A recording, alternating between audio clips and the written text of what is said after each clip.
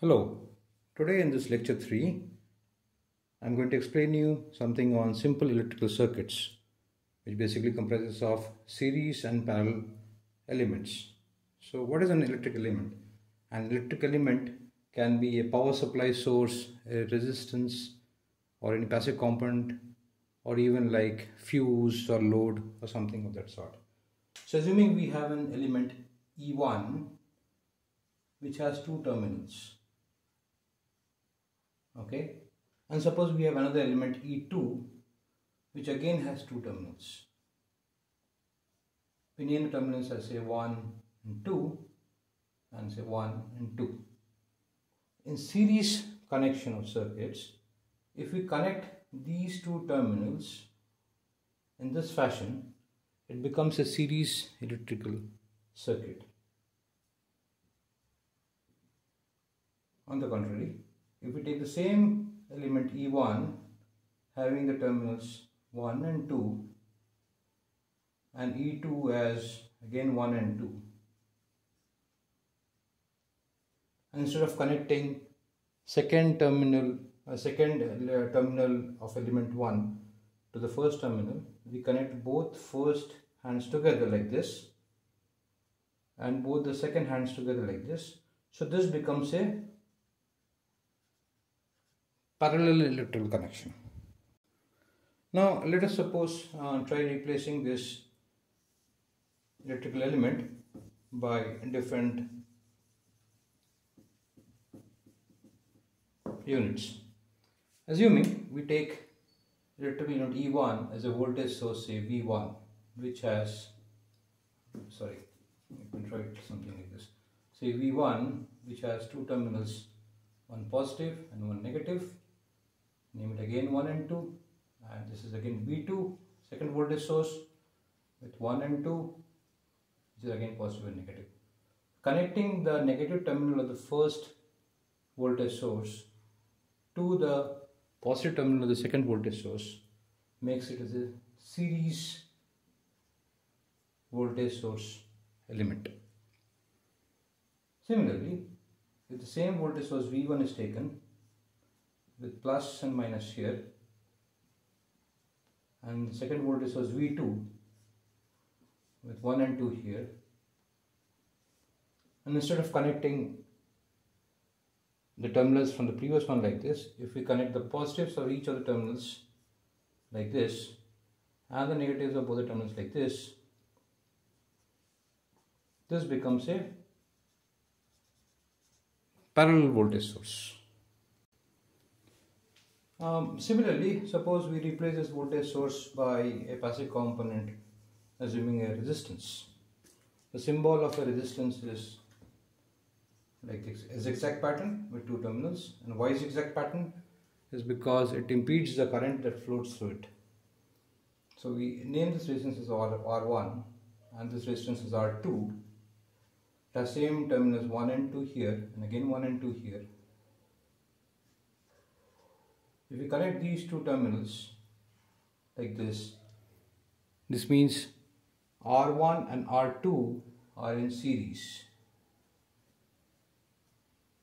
And what is the effective resistance value? We'll explain to those, we'll come to those terms a little bit later in this video. For now, R1 and R2 connecting terminals like this will make a series connection, and R1 and R2 connected like this will make it as a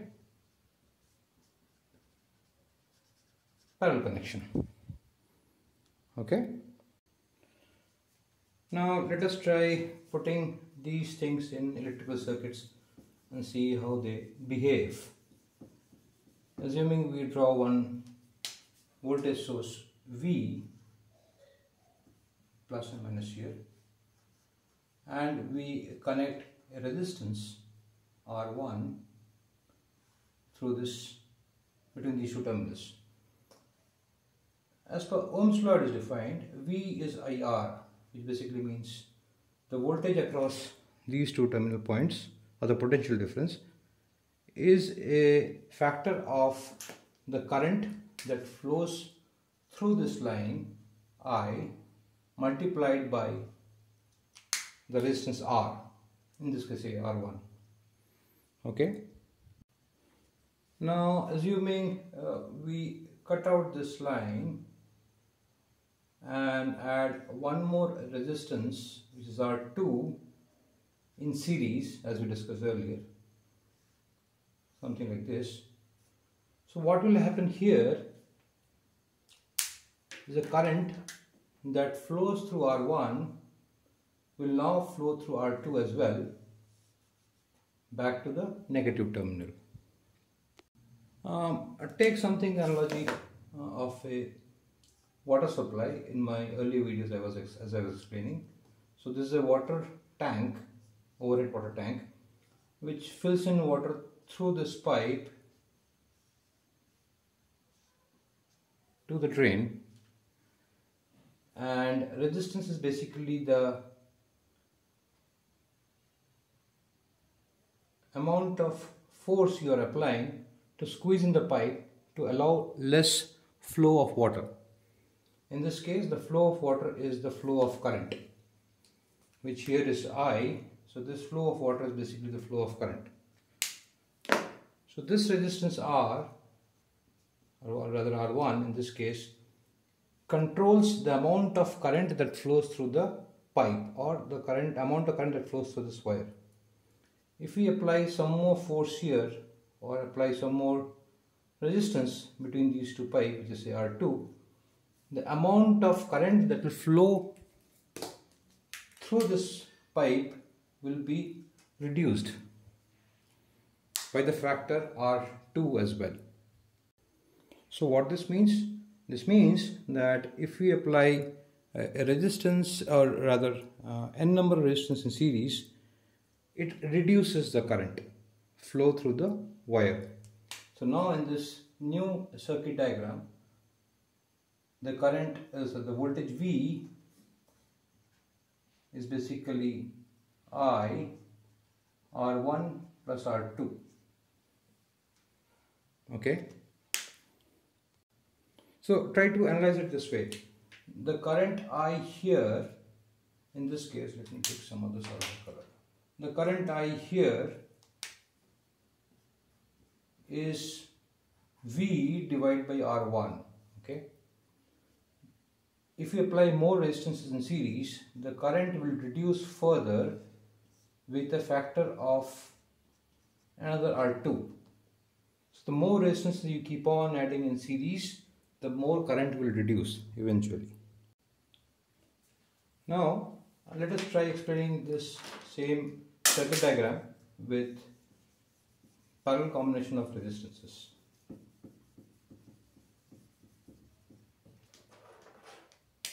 We have the same voltage source V,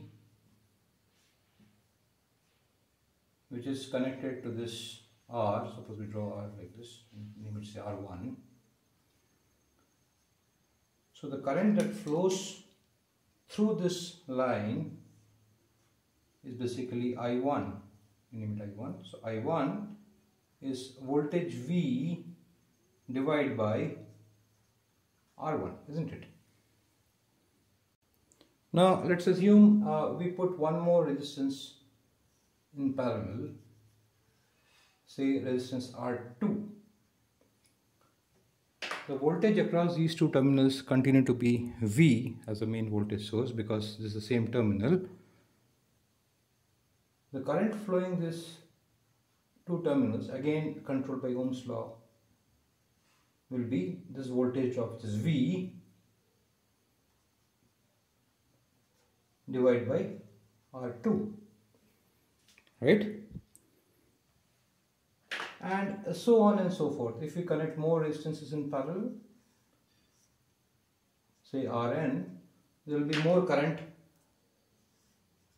which will be flowing through this, which will be In, is basically voltage V divided by Rn. So in all this case, if you see, the voltage source across these two terminals remains constant, V. So what if we need to understand or manage to calculate what is the overall full total current that is flowing through this positive terminal and returning to this negative terminal. We name it, say, I. So this current I, as you can see, is now a factor of all this, or addition of all this individual currents, I1, I2 and so on up to IN, right? Which basically means the current I is basically, if we just replace I1 by this equation, V1 by R1, V by R1, and I2 by V by R2, and so on and so forth by V by Rn. And if we take V common factor for all, then it becomes something like 1 by R1 plus 1 by R2 and so on plus 1 by Rn, right? So what we try to do here is that the current I, this current I, is basically V divided by this whole R, right? So we name it, the whole effective resistance as R. So if you see, if we can write it something like this, V is equal to V into 1 by R, right? So what it basically means, if you see carefully, this 1 by R is an equivalent resistance of summation with an inverted values of individual resistances, which brings us to the formula of an effective resistance in parallel as 1 by R is equal to 1 by R1 plus 1 by R2 and so on and so forth, 1 by Rn, depending on number of resistances in the line. This means that the effective resistance, if we connect resistances in parallel, reduces because this factor is less than R1. So if you have, suppose, R1 connected between these two terminals, initial stage, we put one more resistance R2 here, this combination of R1 and R2 is going to be less than one resistance R1 alone. You connect one more resistance R2, R3 and so on to Rn, the overall effective resistance between these two terminals will reduce even further. In contrary to the series resistance, where you keep multiple resistances next to each other, the resistance increases. So let me try summing up what we just derived here for series and parallel resistance. That if one resistance R1 and another resistance R2 and so on and so forth for n number of resistances Rn, the effective resistances increases. So the effective resistance R effective is basically R1 plus R2 and so on and so forth till Rn. Whereas if the resistances are in parallel,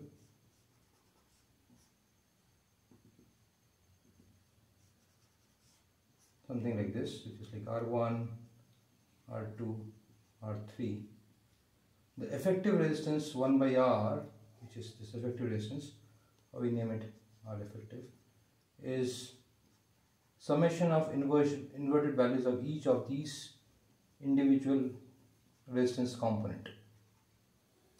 So in series,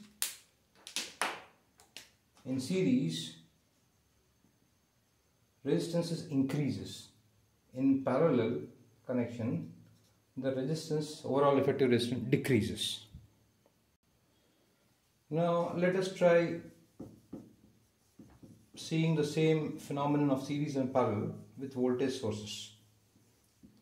Assuming we take a voltage source V1 with two terminals 1 and 2, plus and minus, another two terminals for a voltage V2 source, plus and minus. Assuming the voltage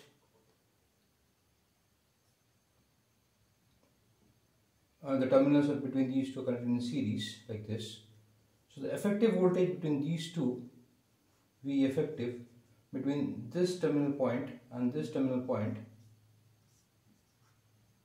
which is V effective, will be V1 plus V2.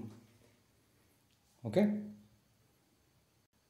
Whereas if we take these terminals, say V1, the voltage sources V1 and V2, and connect them in parallel, something like this,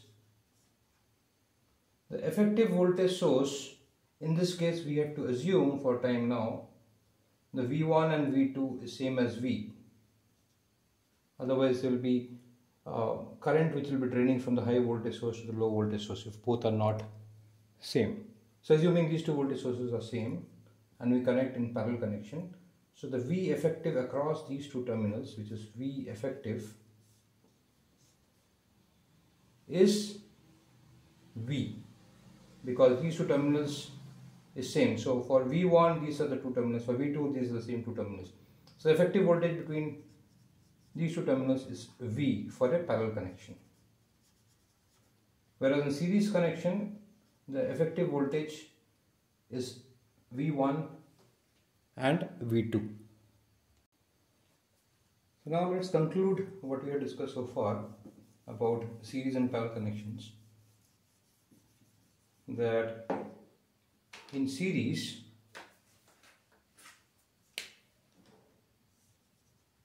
elements add up.